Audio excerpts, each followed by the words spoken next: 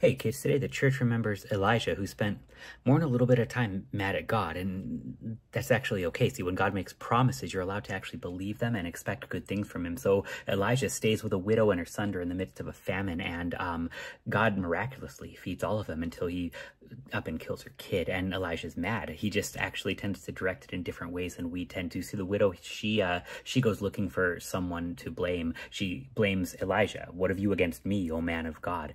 She wonders, is it her sin? Is it the prophet's present? Like, what did she do? Because somebody has to be at blame when things go wrong. But Elijah passes right over all of that. He actually blames God. He cries out to the Lord, "O Lord, my God, have you brought calamity even upon the widow with whom I sojourned by killing her son?" Then he stretched himself over him 3 times, crying out to the Lord, "O Lord, my God, let this child's life come into him again." And the child lives. See, he blames God because, well, the one who actually promises to take away the sins of the world actually gets to carry them here. And so instead of trying to rip them back, find something else to blame down here, even in the midst of anger, all Elijah has is hope. And so even in the midst of anger, he 3 times falls over the child and recognizes something deeper. The reason that God took upon himself the sins of the world is so that he wouldn't see this little child dead either. He's not going to argue about fault. He bears it himself. He takes the barbs of Elijah. He carries the sins of the widow. He even takes upon himself the death of the child.